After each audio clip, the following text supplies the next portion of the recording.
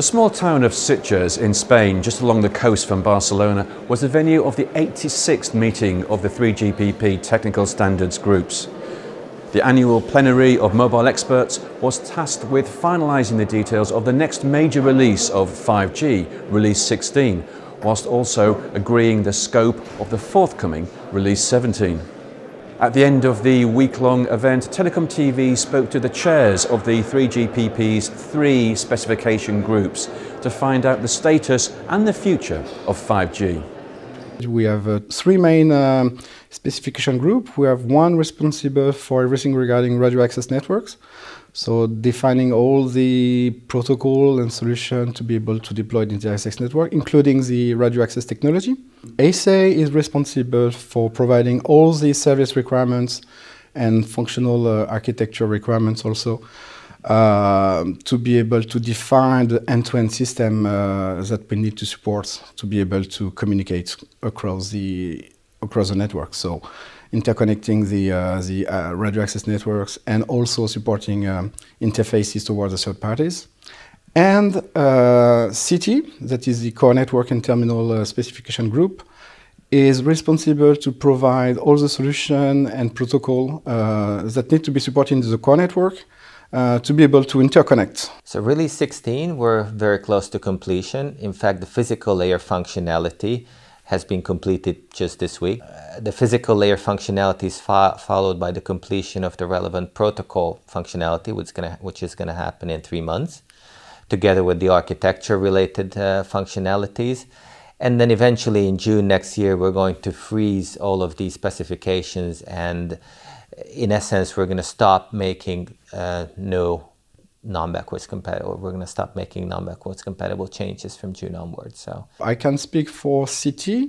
So for the time being, we're still confident in the fact that we will complete our work for March.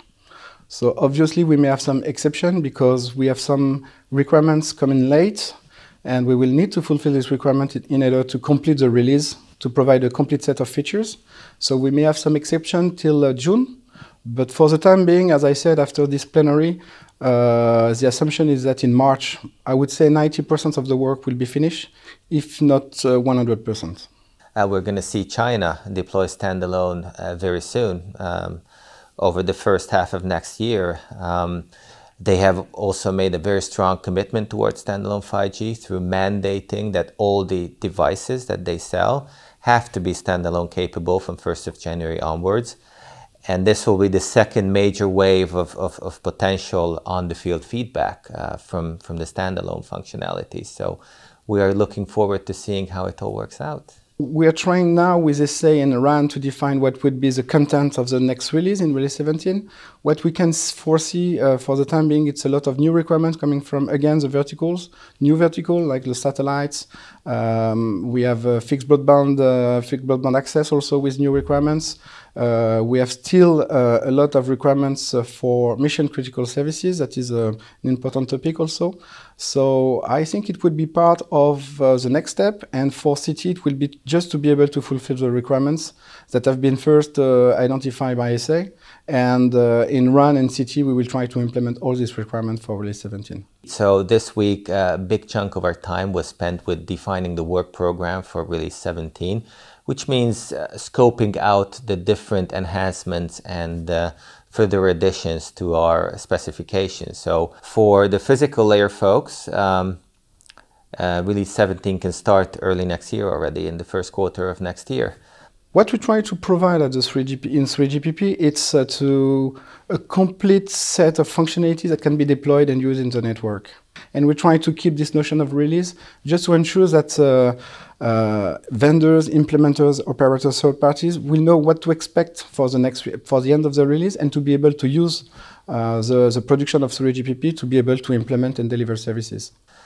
The biggest challenge with Release 17 and with 5G in general is that there are now so many different sort of sub-ecosystems, so to say, that are very interested in 5G, and we have to give each and every one of these a clear evolution step and new pieces of functionalities in every release. With 5G, of course, I would say the center of our focus is to evolve the network into a platform that verticals can use so that they are enabled to run their services. First of all, it's a long process. It's a process that we started several years ago, where we saw that the network we are providing is actually also valuable for industrial connection and also for other players than just traditional telecommunication companies. So we're also still looking for new people, for new companies, new industries that are joining us.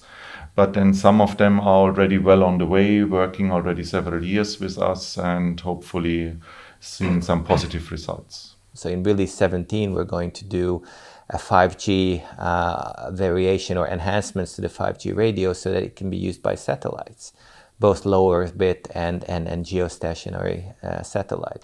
What I can see is that maybe the next action, maybe not for the next release, but will be to see if we can have what we call a new user plane.